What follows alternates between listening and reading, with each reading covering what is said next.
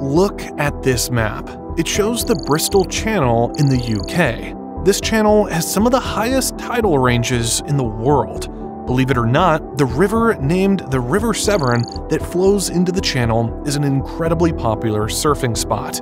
But surfers here don't ride downstream. They travel upwards on impressive natural waves, reaching speeds of up to 20 kilometers per hour. This is a tidal bore, where ocean tides force water to flow backward up a river, creating waves typically around 2 meters high with rare surges up to 2.8 meters. And this strange phenomenon holds an untapped power source that could transform Britain's energy landscape. For over a century, the UK has considered harnessing these tides with a 17-kilometer wall across the Bristol Channel.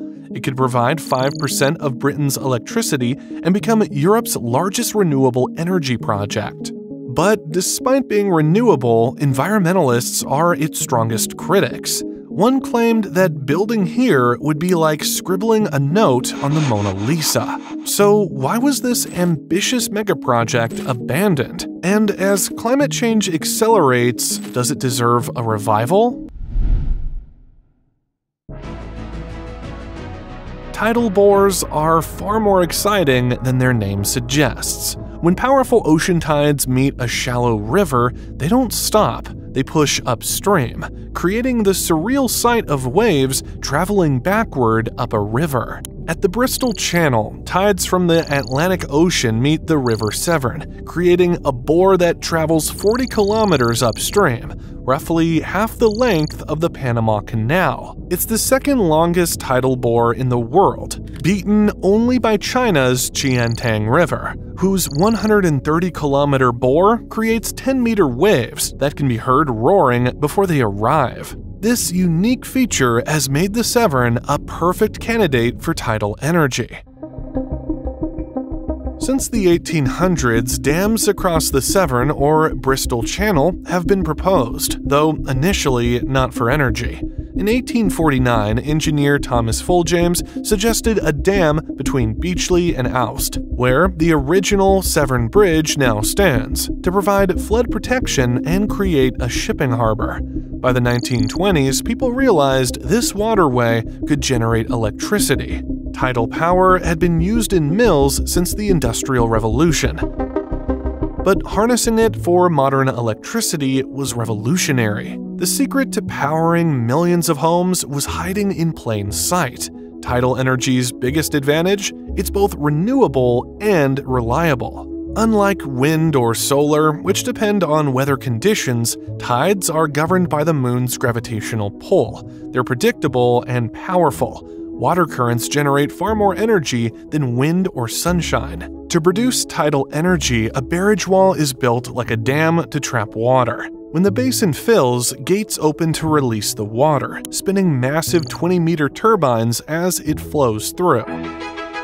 In 1925, the first feasibility study proposed a 4.8-kilometer barrage that would generate 800 megawatts of electricity. But at £25 million, it was deemed too expensive. For context, Britain's iconic Battersea Power Station cost just £2.14 million at the time and produced 509 megawatts. And nobody knew about climate change yet. One of tidal energy's greatest advantages wouldn't be recognized for decades.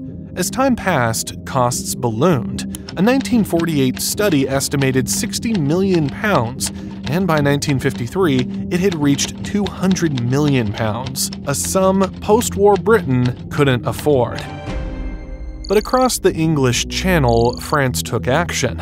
In 1966, President Charles de Gaulle unveiled the Reims tidal power station in Brittany. Today, it produces approximately 0.1 to 0.12% of France's energy. Whilst a small percentage, this is a small project versus what could be built in the Bristol Channel. Throughout the 20th century, events like the 1973 oil crisis and the 1986 Chernobyl disaster repeatedly reignited interest in the Severn Barrage. Despite criticism that the Rance station was too expensive, it eventually paid for itself. A 2009 article noted, "The plant's costs have now been recovered, and electricity production costs are lower at 18 euro cents per kilowatt hour, compared with nuclear generation at 25 cents per kilowatt hour. With tidal energy, you're playing the long game." When climate change became a major political issue, the Severn Barrage gained serious momentum. In 2008, the UK government announced an ambitious 17-kilometer barrage across the River Severn. The engineering firm that built New York's first subway system was commissioned for a 2-year feasibility study. Estimated at £15 billion, with a decade-long construction timeline, the project would revolutionize Britain's energy landscape. Two options were explored: a barrage, essentially a dam, and artificial lagoons, enclosures that trap water like a marina. The main barrage would stretch from near Cardiff to Weston-super-Mare, 7 times longer than China's Three Gorges Dam. It would house 216 turbines and include locks for ships accessing Bristol, Cardiff, and Newport ports. 2 smaller barrages were also considered, along with potential lagoons at Bridgewater Bay and Welsh Grounds. The power plant's capacity, a staggering 8,640 megawatts, equivalent to 3 nuclear stations. It could operate for 120-plus years, and even double as a road or railway bridge. Most impressively, it would eliminate 18 million tons of greenhouse gases annually, equivalent to removing a significant number of cars from the road. Britain had pledged that 40% of its energy would come from renewable sources by 2020. In 2008, renewables accounted for just 4.5% of electricity. The Severn Barrage would help transform a nation historically tied to coal into a green energy leader. As one government advisor put it, "We need to turn our grid from being one of the dirtiest in Europe to being one of the cleanest." But the project's strong opposition came from an unexpected source. The Environment Agency's chief described the project as like scribbling a note on the Mona Lisa. The Severn Bore had created a delicate ecosystem around the river, just as defacing a small part of the Mona Lisa ruins the entire painting.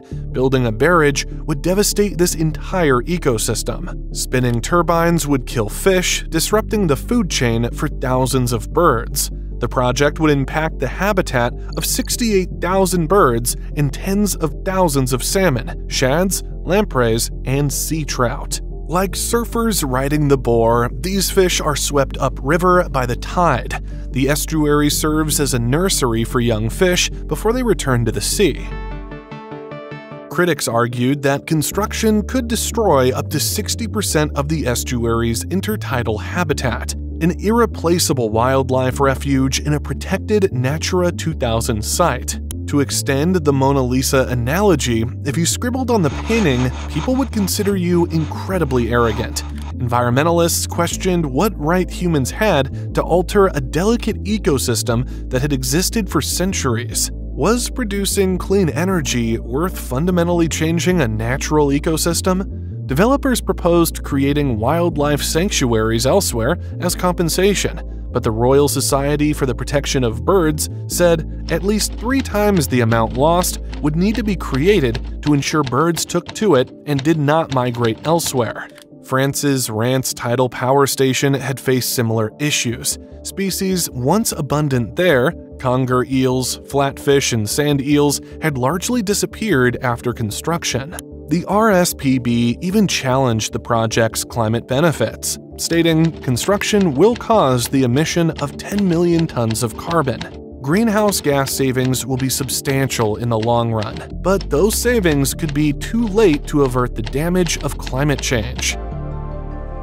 This highlighted a major dilemma facing renewable energy projects, balancing local environmental protection against the bigger picture of reducing greenhouse emissions. If Britain wanted to reach its 40% renewable target, it needed to decide quickly. But as in the post-war era, another crisis was about to derail the project. In 2008, global financial markets collapsed, creating the worst economic disaster since the Great Depression. This was hardly the time for the UK government to spend billions on a tidal energy project. But there was a potential workaround: private funding.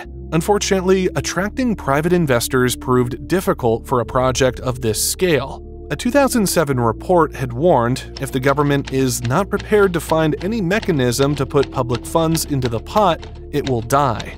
The harsh truth: tidal energy is only cheaper than alternatives after a very long period.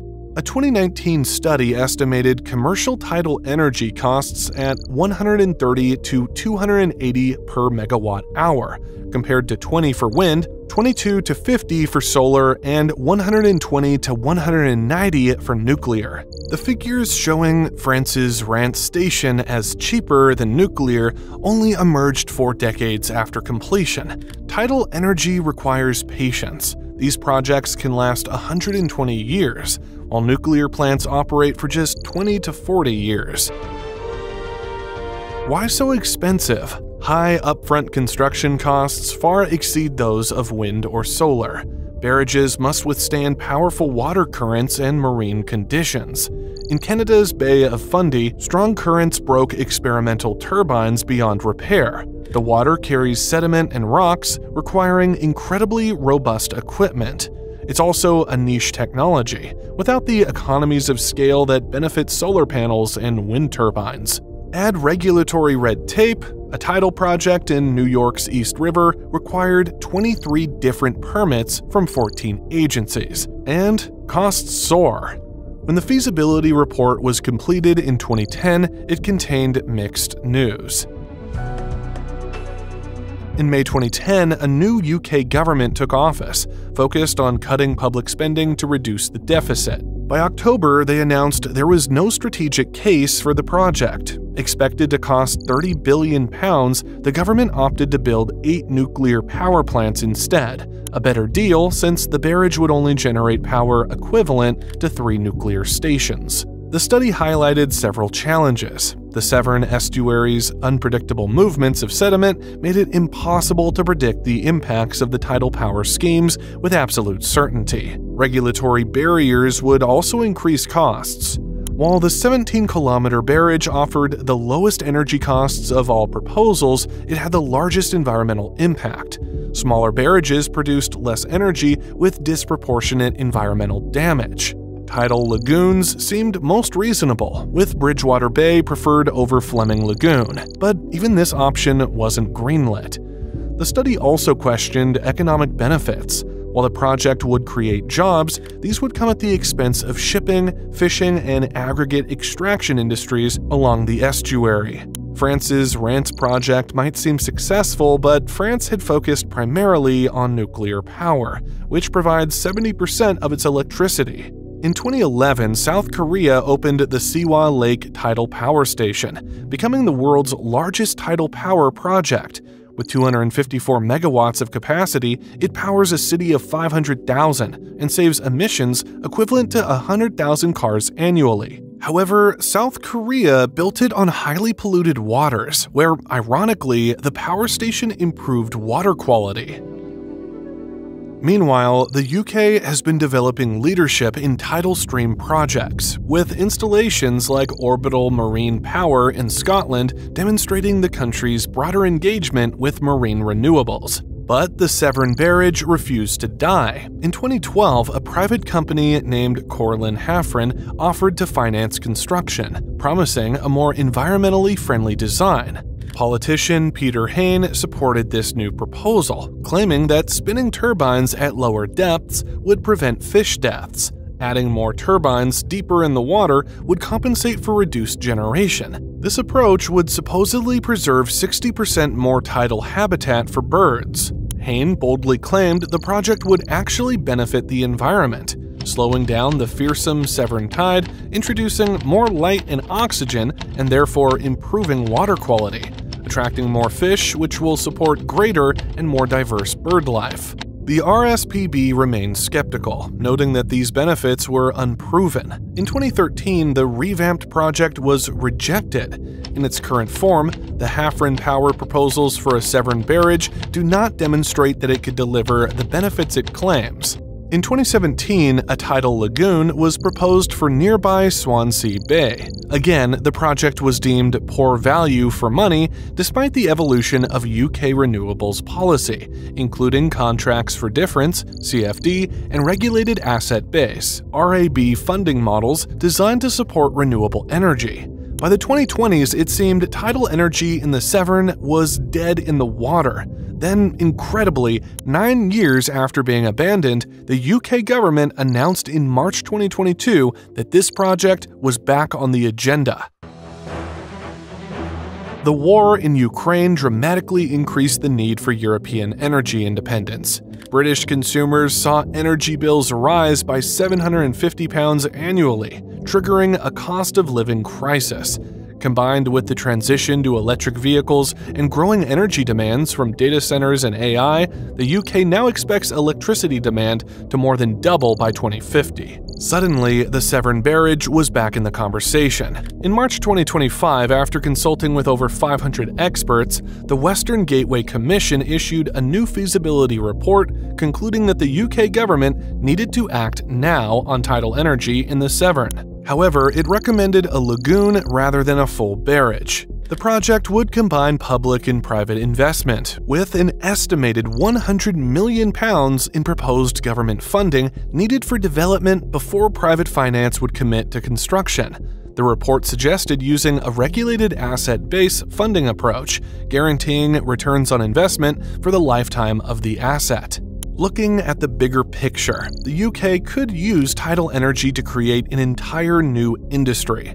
There are no tidal lagoons anywhere in the world. Britain would be pioneering this technology.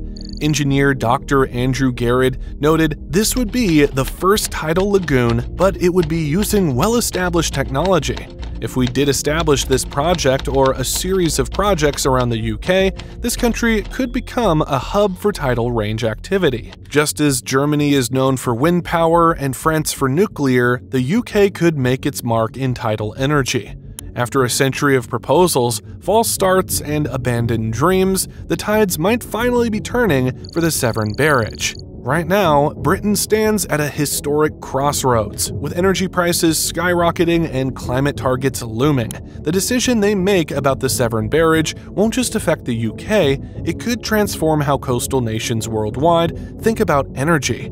The technology is proven, the resource is waiting, the need is urgent. So, will Britain finally harness the massive power flowing through the Severn every single day? Or will this century-old vision remain the greatest energy opportunity never taken? The answer will determine whether those surfers riding the Severn Bore are witnessing a natural wonder or surfing on wasted power that could have lit up millions of homes.